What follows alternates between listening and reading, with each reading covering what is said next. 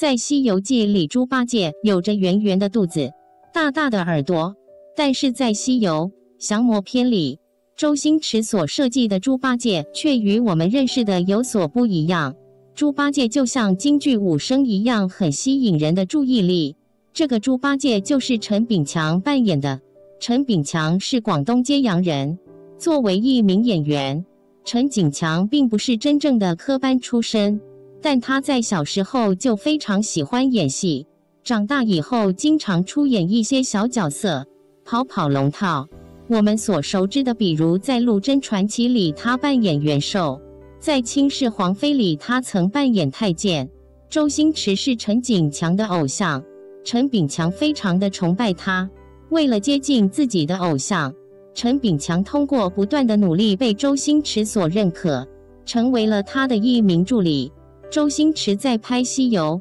降魔篇》选择猪八戒的扮演人员时，陈炳强向周星驰进行毛遂自荐。陈炳强对自己的偶像说，希望能提供给他一个机会，如果给了他这样一个机会，必然不会让周星驰失望。但是对于演员的选择周星驰非常的严格，并没有立即答应陈炳强。但经过寻找以后，周星驰也没有找到合适的人选，不过后来还是打算让他出演猪刚烈这一角色，虽然只是客串。而陈炳强非常的激动。陈炳强曾经跟许多明星合作过，在与舒淇拍对手戏时，由于紧张出现错误而导致这一段戏反复拍了多次，陈炳强脸都被打肿了，但是他依然认真表演。在很多电影中，陈炳强都没有一句台词，这让很多人认为他可能是个哑巴。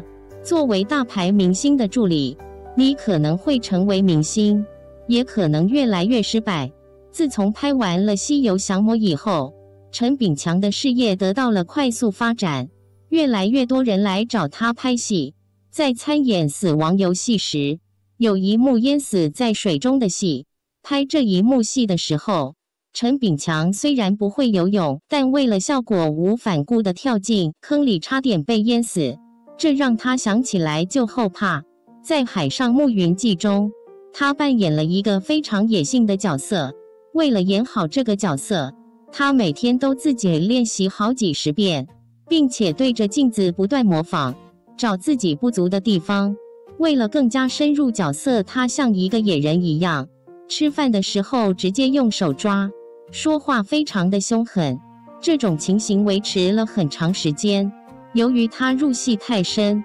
从而极大地影响了他的现实生活。虽然陈炳强在拍戏时看起来非常的不近人情，但现实中陈炳强却是一个非常随和的人。你是否期待他的下一部作品呢？好了，今天小编要分享的娱乐资讯就这些啦，小伙伴们对此有什么看法或者评论吗？赶紧在下方留言交流吧，期待你们的神评论哦。昨天我们公布了大漠宝藏第一位演员黄奕珊加入，今天我们要来揭开第二位演员的面纱，他是被评为史上最帅的猪八戒，他就是陈炳强。长相帅气，陈炳强在《西游降魔篇》一出场就足够惊艳，竟让观众误认为是脸上堆满了油的李若彤，被称为西游中最帅的一个。《西游降魔篇》让陈炳强一炮而红，而在参与该电影之前，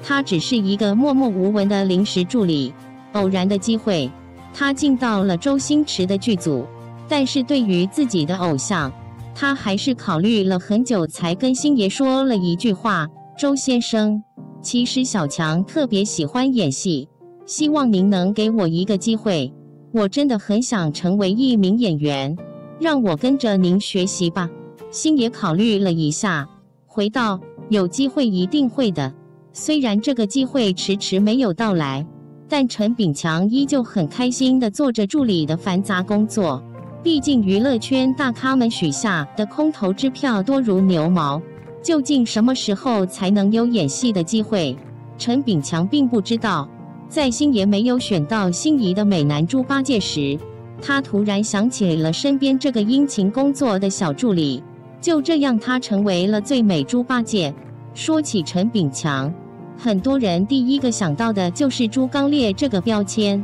但是作为一个演员，陈炳强和其他演员一样，并不想一直被一个标签束缚，所以他一直在尝试着不同的角色。他在热门网剧《灵魂摆渡2》中扮演为爱而执着的心，笔仙魔咒，他饰演男主角齐小川。九州海上牧云记中，他出演了朔风苏鹤。九州海上牧云记是由著名导演曹盾执导，演员黄轩、窦骁、周一围、陈炳强主演的东方魔幻史诗巨制电视剧。陈炳强扮演的萨满朔风苏鹤将该角色的正能量饰演得淋漓尽致。剧中陈炳强和周一围有众多的对手戏，面对演技超群的周一围，陈炳强常常提醒自己要融入角色，建立自信，相信自己就是朔风苏鹤。凭借这样坚定的信念，陈炳强最终塑造出了九州大地上最伟大的萨满朔风苏鹤。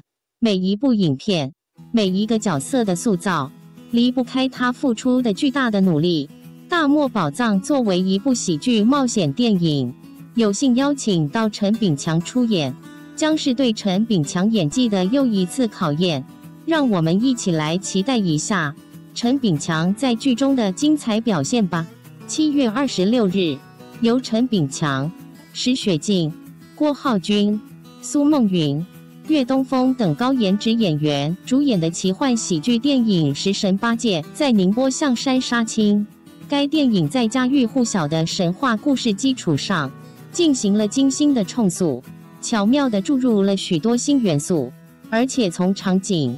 画面、服饰、剧情上都进行了精良打造，尤其是在美食方面更为精致，让人大饱眼福，耳目一新。食神八戒主要讲述净坛使者猪八戒转世成为猪毕生，女扮男装混进了高老爷的饭庄，还与高小姐产生了一段啼笑皆非又浪漫甜蜜的爱情故事。但是成为一名厨师的道路却异常艰辛，面对生死的较量，猪毕生又会如何巧妙化解？在西游降魔篇中号称最美八戒的陈炳强，此次在食神八戒顶住压力，再次饰演猪八戒。从曝光的剧照上看，不仅延续了俊美的画风，男扮女装更加惊艳。除此之外，在众多的热播影视中都能看到陈炳强的身影。九州海上牧云记的萨坦朔风苏鹤，陆贞传奇的大将军元寿，灵魂摆渡2中的一心人心，每一个角色陈炳强都认真对待，力求完美贴合片中的人物形象。此次食神八戒中，他主挑大梁饰演男1号猪毕生，在私下花费了大量时间刻苦钻研台词，细致揣摩剧情。陈炳强的敬业精神得到了导演和其他主演的一致认可，期待他在食神八戒的全新演绎。近日，电影外八门正式开机，由监制高阳、导演夏文及陈炳强作为男主之一亮相开机仪式。本片讲述了民国时期新出师的道门弟子马六、小七因报复奸商被卷入外八门最大的秘密中，马匪、日寇纷纷入局，各方势力相互倾轧，二人逐渐下定决心，誓保江湖一个太平。在这次探险中，马六和小七也逐渐学会了担当和责任，获得成长。据片方透露，此次陈炳强将扮演的是位极其重要的喜剧、鬼点子奇多的角色，该角色戏份也是一大亮点。陈炳强自己也透露，每部戏都有每部戏对自己的挑战，这次也不例外，很期待这个角色将会给我带来不一样的体验。据悉，陈炳强为了参加此次开机仪式，从天津的另一部戏杀青后急忙赶到现场，看来今年陈炳强有剧作轮番问世的势头，一起为陈炳强拭目以待吧。我的表演生命就是不断野蛮生长的过程，结果并不重要，因为登顶之后总会发现会有另一座山峰高处云霄。陈炳强享受攀爬的过程，一格一格的挑战和突破。客串林心如工作室出品的古装剧宫廷剧《倾世皇妃》，客串许晴主演的单元是民国探案剧《黄梁胡同19号》，参演赵丽颖等主演的古装言情剧《陆贞传奇》，饰演高湛进士元寿，在灵异惊悚网络剧《灵魂摆渡2》中扮演为爱而执着的心，主演的恐怖电影《笔仙魔咒》，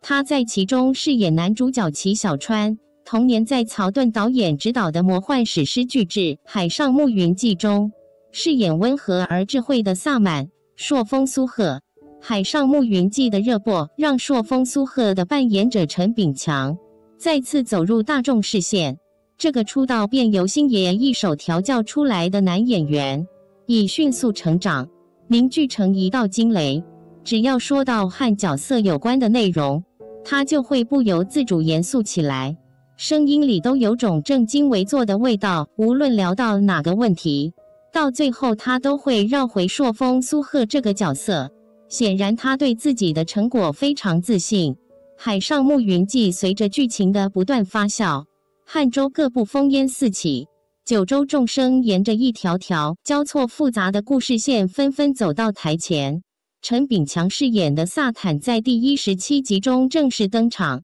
这个角色身怀灵力，需要在外形和动作上带给观众神秘霸道的气息。为了对人物进行抽丝剥茧的刻画，他在拍戏过程中完全把自己和角色合二为一。在长达半年的拍摄中，陈炳强都将自己活成了真正的萨坦，导致在结束很长时间内，他都没能从角色里抽离出来。塑造一个角色光靠自己不行，还要去感受周围环境和人，很累，但过瘾。朔风苏鹤这个角色诠释难度不低，人物的性格变化起伏很大，需要演员有一颗细腻而强大的内心，如何拿捏得微妙而精准，以最得体的表演方式呈现，也成为了陈炳强的难题之一。在开拍前，小说和剧本他都从头到尾的看了。拍摄期间，每天对着镜子和助理去练台词